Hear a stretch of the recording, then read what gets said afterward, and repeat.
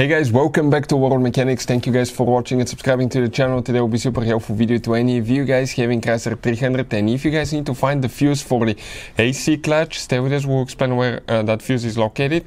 You may have up to 2 fuses, make sure you check both of them. We will explain why it's super important to test these fuses, and if you still have problems with the AC not working, we will explain what else is causing that, so make sure to stay until then. We'll cover very helpful information that can save you quite a bit of time and money.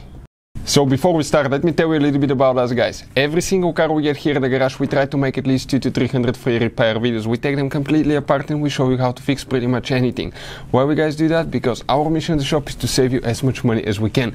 We will have multiple videos on Chrysler 300. We'll be taking them apart. We'll make videos about almost everything you can think of, including mechanical, electrical. You can check our channels for more information as well. And if you need to guys buy any parts, tools for a good price and quick shipping, check out the link in the description of the video below. That's where we get all our tool supplies from. You can save quite a bit of money. You can find all kind of parts, tools, relays, anything will be listed there. So even if you have a V6, V8 engine, it will work as well. This is specifically the 3.6 V6 engine, but what we have here guys, okay, as you can see, this is the fuse box cover right here. So how do you guys remove that? You squish on this side, pull straight up, flip it on the side, just like that. Now what we have here guys, okay, we have 2 fuses that we need to check, okay, 2 of them, not just one. Very important to check both of them.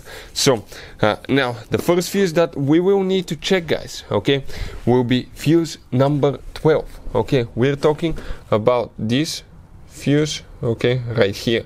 So 1, 2, 3, 4. 4th fuse from left to right in this row, that 10 amp fuse.